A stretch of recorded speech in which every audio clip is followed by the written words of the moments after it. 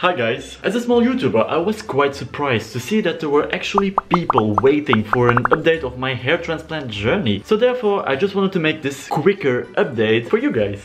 Now, I'm going to show you in a second a closer look on my hairline, but first I just want to mention that this is not the end result. You will see it in 1 year time. Basically now my hair is just falling off, which is a normal process. Afterwards it will grow back stronger and better than ever, which is a good thing.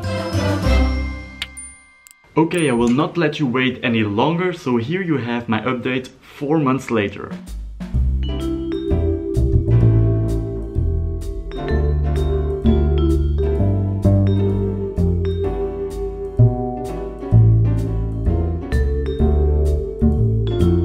And now the back.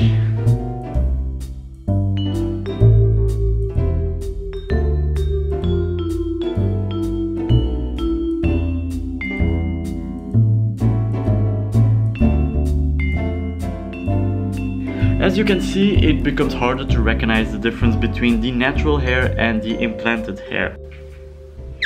Also, at the moment, I still wash my hair with sensitive shampoo, aka baby shampoo, without any alcohol or paraben inside of the shampoo. Also, in the description down below, you will find a link for sensitive shampoo that you can buy that ships almost everywhere in the world. It's not this one. I found one that was even better. Also, I started to have dandruff on my hair because I was using baby shampoo for 4 months. So I started back again to use my regular shampoo on the backside of my head and here on the top. And just here on the planted area, I used the sensitive baby shampoo. Also, I wanted to tell you some other exciting news that may interest you. I went to the hairdresser for the first time after my hair transplant. Of course, I informed him about my surgery and he didn't cut the implanted hair, only the sides. As you can see on the end of my implanted hair, there is a little dot. Compared to my regular hair, those dots date from the day of the surgery. It will be completely gone once you cut it off. But really, people don't see that. Only you.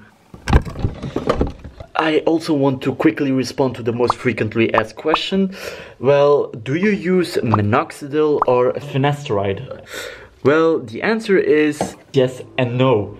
I do use Minoxidil, but not finasteride. I heard that there are a lot of side effects that can happen with your manlyhood. I just don't want to risk having those side effects, so I'm just sticking with Minoxidil. However, my next video will be about my unpleasant experience I had with Minoxidil. Now, perhaps other people will relate to what happened. Otherwise, it could be a warning video about what could potentially happen if you use Minoxidil. Thank you for watching this video. Now, I made this video in another different style that I'm usually making videos. I'm at my grandmother's house in Portugal. That's the decoration for today's video. So, thank you very much for watching. If you enjoyed this video, subscribe, put a thumbs up, leave a like and a comment down below, and I thank you for watching. See you next time. Bye.